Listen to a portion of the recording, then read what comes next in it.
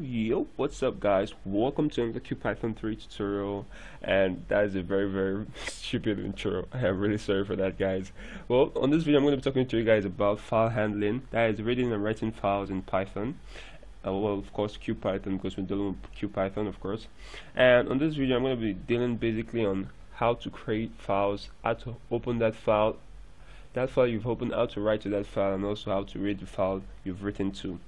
So basically on this video, I'm doing this video because of my subscribers, and a lot of people have been asking me recently about how to handle files in Qpython. I mean, they've been saying it's way easier to handle files in Python itself, but I have to say it's not that difficult to handle files in Qpython. It's really easy, and I'll be showing you guys a quick way you can actually do that on Qpython. So without much wasting time, let's get right into it. So let's get into our editor, and this is just a brief code we wrote last time, and I just want to clear that out for you guys. So yeah, it's cleared. I don't want all that mumbo jumbo code having to distract us from what we're really here for. So let's head on to this tutorial. Basically file handling, and this video is going to be based on, let's say, creating a file. Okay, let's creating, reading the file, and of course writing to the file. Also, well, there's something you should not forget about this is closing the file. That is, after you having to create this file, you still have to close the file and also open it. I mean, of course open is supposed to come before close, but yeah, whatever, you guys get my point. I just want to put this out so I don't have to forget these things when writing my code. Let's go on to the next line, and let's just actually put this in the comments so we don't have errors when writing our code. I think that's that. Ash, is that it? Yeah, it's supposed to be commented out. I don't know what's wrong, but let's just leave this on one line. Let's save our code and let's run and see if it should give us any errors. Well, I don't think it gives us an error, so we're good to go. So basically, handling files in Python has never been easier. I'm just going to show you guys where you guys can do this, because I've been having these complaints here and there, Python files, opening files, reading and writing to files, and in case you're having issues with that before, I rest assure you this is a solution to your problems. And if you're still not satisfied by the end of this video, just leave a comment down below and I'll attend to that real quick. Probably post another video or something, but just tell me where or what you want from me, and I'll just give it to you. Basically, I give.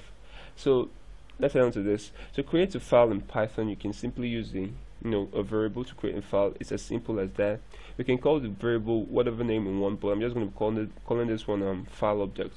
So just call this file object, and this file object is just a simple variable, and what it's going to do is going to create a file for us. So let's just create a file. To create a file in Python, you can simply use the keyword open and add the parentheses to it. Now you need to use the name of the file you want to create. So I'm just going to call this file name, let's say desmond.txt. Oh, actually I think we should use the py. So let's create a Python file to show you guys how it works. Now we've created a Python file by using the open object. So once you've opened the object, or open the file object rather, you can simply choose what method you want to use to that file object to access that file object. So you can simply use the write method or read method or whatever method you want to use, but I'm going to be using the write method. Since we've opened the file, now I want to be writing to the file, so let's simply create a write method, opening method. So now that's it, we've opened the file using the opening keyword, and the desmond.py is the name of the file, and this W just means we're writing to the file. So we're basically writing to the file, but let's just not do that. Let's just leave it as W because that's how it's done. And since we've written or we've created this file, we can simply use the file object. I think I should copy this and just paste it every time I want to use it. So let's use the file object, and we want to be using the .write method. So .write, and open your parentheses and close it.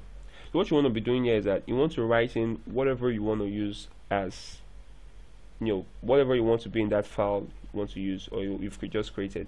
So basically I created the file with the desmond.py and the W. Now the file is open. There's something you should not forget every time you create a file. You have to use the close closing method. So let's just use the closing method dot close. So you could just use this whatever time, anytime you want to use this, but do not forget to use this close method because it is really important. If we do not close our files with open, our files will just be like really open there, and it will just consume lots and lots of our memory. So we don't want that to happen, so we'll have to close this every time we've open a file. So we've opened the file and we've closed it underneath. So in between the file we've opened and closed, let's just do whatever we want to do with the file. So we've created a py file, that's a Python file, and you can simply write to the Python file using whatever we want to write. So I'm just going to write to the Python file print, and don't forget you need to use parentheses here, so let's just go with the parentheses. Let's say something like print hello world, my name is TechMond. Yeah, basically this is it. And when creating files and writing to files, you can just write all the files or all the text in one line. You can use the file, well, the next line method or next line function, whatever you call it, to move to the next line. So you can simply use the /n. I don't know what it's called, but I call it the /. I mean, if you call that the /, if you call this the /, I mean, why can't you call this the /? I mean, it's just I'm joking, guys, it's wrong, don't call this the /. Anyways, this is it. So you can simply use this in moving to the next line. And let's just print something else and say let's go with print, and let's just call this, inside of this let's put in something like and this is a new line. So basically we've created a file and we're writing to the file now, and after this I'm going to be showing you guys a clean way you can actually read the files or read the files you've written. Let's just pinpoint this and see if there's anything wrong with anything here. I don't think there is. It's all good and we're good to go. So we've created this file, and this is the opening file, writing to the file, and we've closed it. On this next part I'm going to be showing you guys a way you can actually read the files you've created down. So let's go for the file object, and let's call this let's call this first one the file object write file objects. Okay, let's call this the file object w. I don't want to have to write over and over again. So file object w, file object w.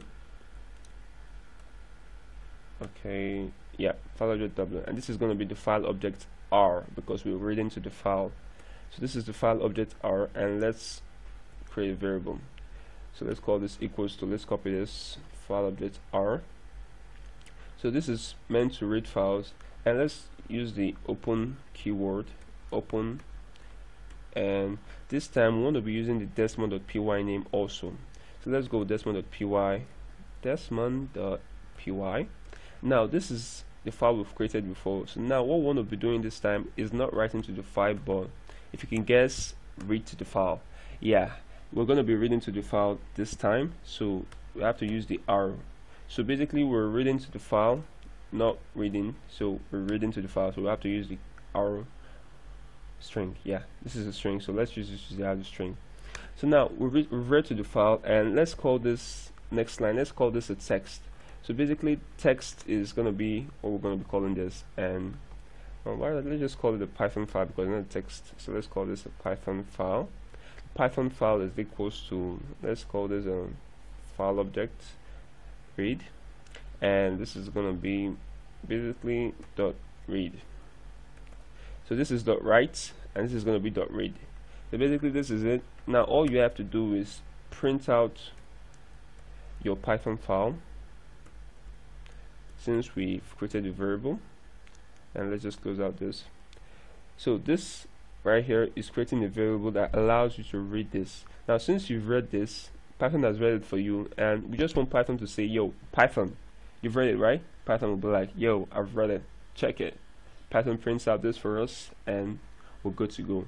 So now there's something you guys should not forget, and I want you guys to just try to guess what it is. I talked about this a few seconds ago, and it is closing your files, guys. After you've created your files, you should not forget to close them. So file object read dot close, and I think this is it. So let's save our code and let's run and see how it goes. Yep, this is it. So what this has done is has accessed our Python file and see what we've written inside the Python file. So this file object opens the file for us, creates the file for us, and this file object.write allows us to write to this Python file. Now since we've written to this Python file, we have to close it. Now I want to open another file, and what this is going to do is that it's going to read the Python file we've opened. Now since we've opened the Python file, all we have to do is create a variable right here to allow us to read the file, and then we can use the print function to print the file it has read for us inside the object. So now we've closed our file. Obviously we need to close it, and we'll save our code. Our code runs fine. There is no problem, no hassle, no troubles, and I'm sure you guys should understand this video by now. Now if you do not understand this video, do not worry, it's kind of a bit complicated to get, but if you do, you're a genius. So leave a like on this video if you like it, subscribe, and also leave a comment if there's any complaints you want or anything you want me to sort out in our future videos. But for now, I'll see you guys in the next tutorial. Thank you for watching, subscribe, and goodbye. A few moments later. Well, actually, I am not done. I just want to show you guys before I go where your files you've created are actually located. Now let us head on to our our Qpython file directory. If you can use this Explorer, you can also use your actual EX Explorer or whatever file manager you have. Now when you create a file in Qpython or Python, the file simply gets created inside of this folder right here. You can see the file down below. Now you can see that this is a Desmond.py file, and since we've opened it, we've written to the file already. Hello world, my name is Desmond, blah blah blah. When we save or run our code, let's save, let's run, you can see that it basically runs as a Python file. We've created a Python file from another Python file. I mean, this is so amazing. I know you guys think this is like, just boring stuff, but this is actually very useful when it comes to creating files in one language to another language, from that language to another language, and this is very useful, guys. Do not underestimate the power of file handling. That'll be all for this video, guys. Goodbye.